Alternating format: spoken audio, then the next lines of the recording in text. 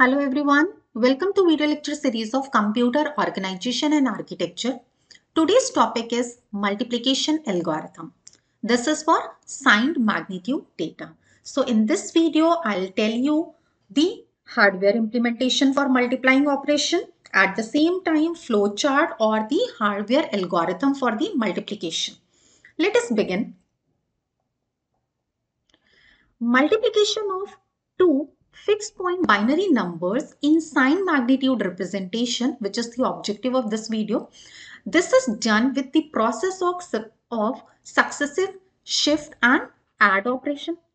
Suppose in general also in your daily life you perform the multiplication which you used to do with the paper and pen by the process of successive shift and add operation. So let me tell you with the help of a numerical example.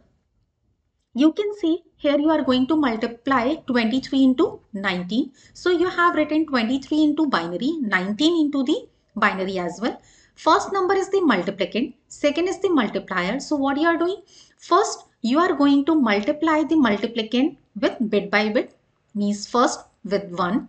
Then you have shifted 1 bit left, again multiplied with the next bit which is 1, shifted again 1 bit, next multiplied with 0, and at the end you have taken the addition of all, means 437, which is the result of this particular product. So how this multiplication is being performed? Just you have multiplied 1 by 1 bit, shifted 1 position left. In case if multiplier is 1, so the same multiplicand will be copied. If multiplier is 0, so 0 will be copied over there. Right, so this is how the multiplication operation in general is being performed. And if you are need to concern about the product, so the product sign, it will be depending upon the sign of the multiplicand and the multiplier. If both signs are alike, plus plus or minus minus, so the sign of the product will be positive. If they are unlike, means one is positive, second is negative, first is negative, second is positive, so the sign of the product will be negative. So this is how in general this operation is performed. But now we have to understand how simplified, because when the digital computers need to perform, then how it is to be done. So hardware implementation for the multiplication operation, as I've told you, when digital computers need to perform the multiplication, then there must be some convenient process, because this particular process which we have discussed, that is relatively lengthy. So some of the modifications have been done when the hardware implementation is done. Basically, three things you must remember.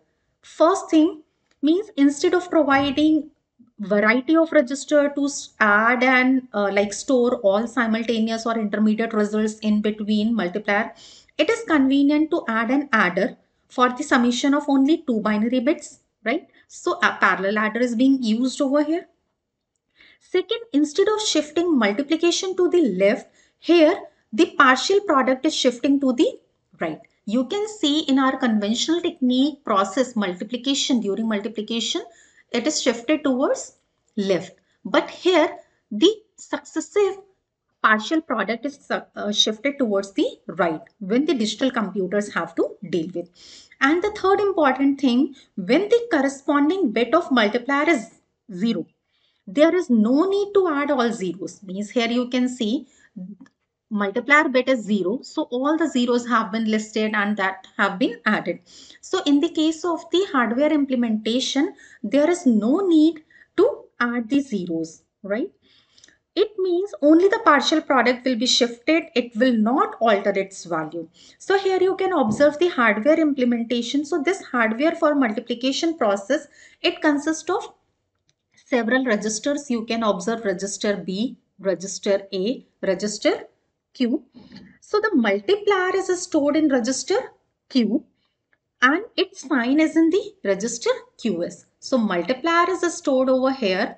This will be stored in register Q.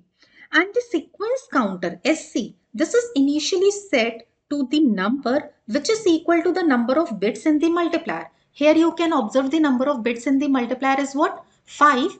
So the sequence counter will be set to the value 5, right?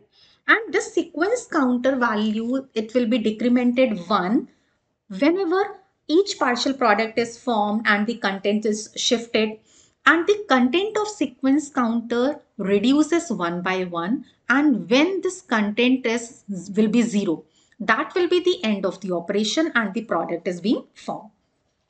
So initially, multiplicand is in register B. This is the multiplicand. Multiplicand is in the register B. Multiplier is in the register Q. And the sum of A and B. Right here you can observe there is a parallel adder which is for adding the content of register B and A. So the sum of register A and B, it forms the partial product. And this product is being shifted to register EA. Right? E a result means whatever the product you are finding, that product or that result, that is being stored in the register EA.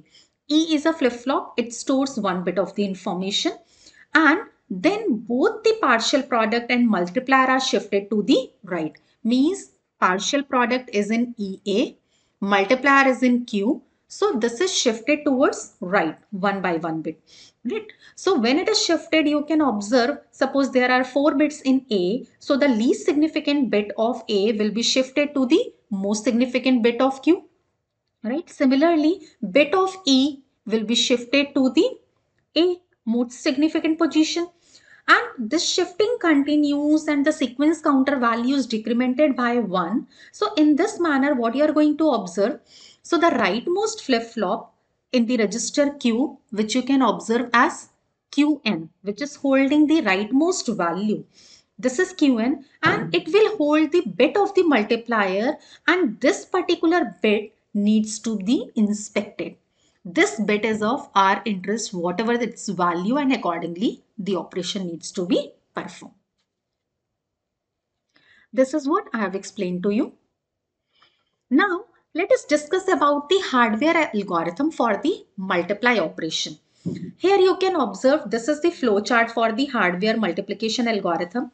Initially, multiplicand is in B, multiplier is in Q, and their corresponding signs have been represented by BS and QS. So what we are going to do? We are going to take the XOR of QS and BS.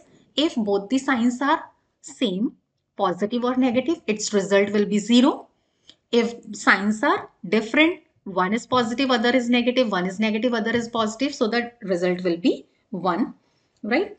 And signs are compared, and that is both A and Q values. You can observe the initial value of A, which is the accumulator, that is being set, kept as 0.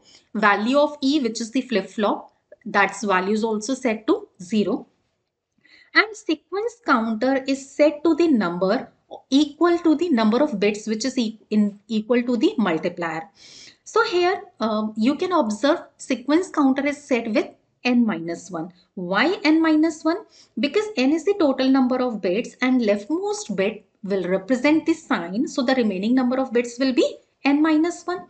It means the operand must be stored with its sign and 1 bit of the word will be occupied by the sign. So the magnitude will be handled with n minus 1 bits, right?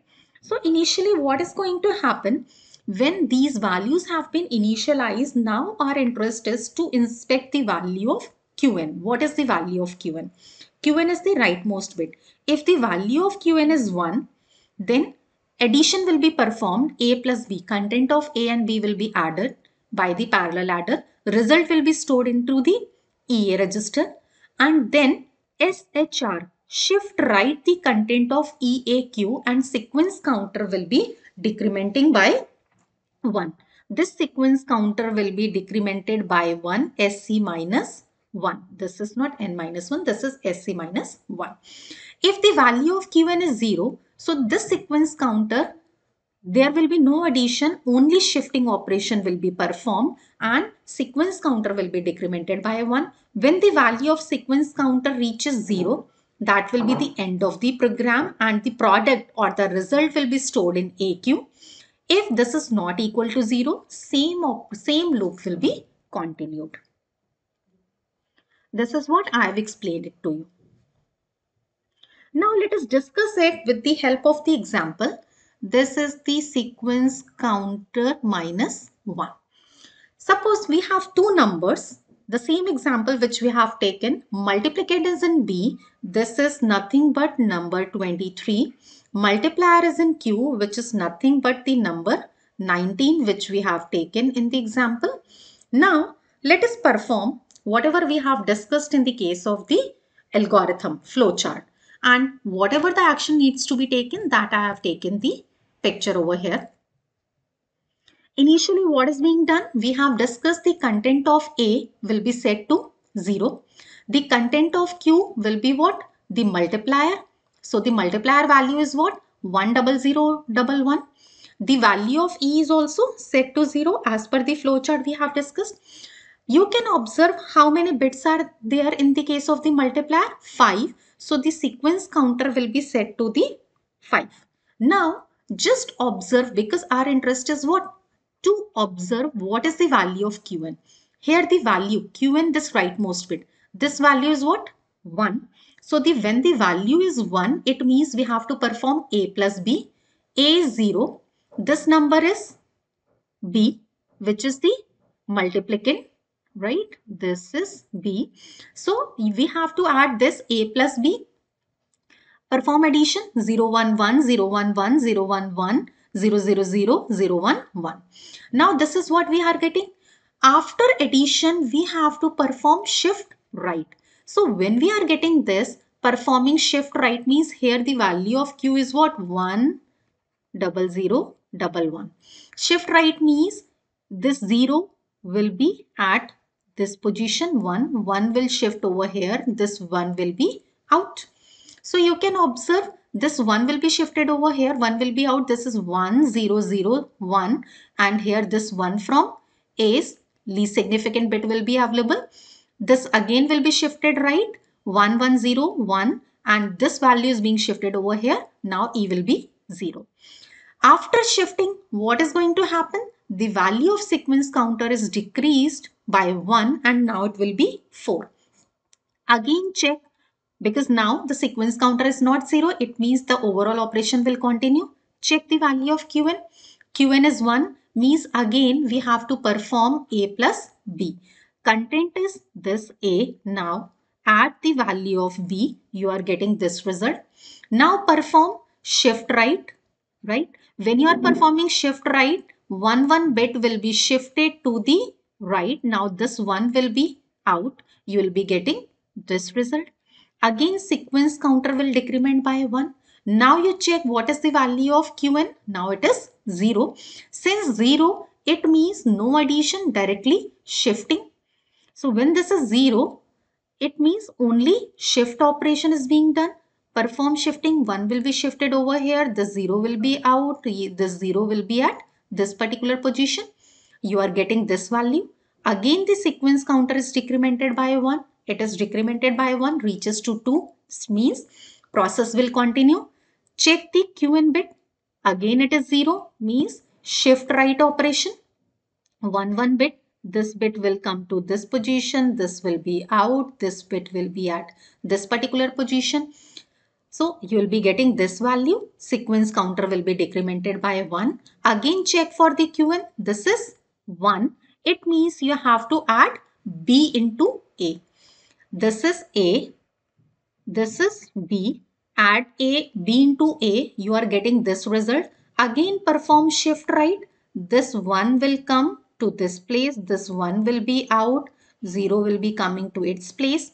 What you are getting? You are getting this value, and sequence counter will be decremented by 1, which is 0. Means now this is the end of the program, and this is the content which is being available in A. This is the content which is being available in Q. Means result will be stored nothing where, but it is in AQ. This is 0 1 1 0 1 1 0 1 0 1. Convert it into the decimal, you will be getting the same value which we have discussed, which is the 437, right? The product of 23 and 19. So this is how multiplication operation is performed, right? I hope with the help of this example, now it must be clear to you. Thank you so much for watching this video.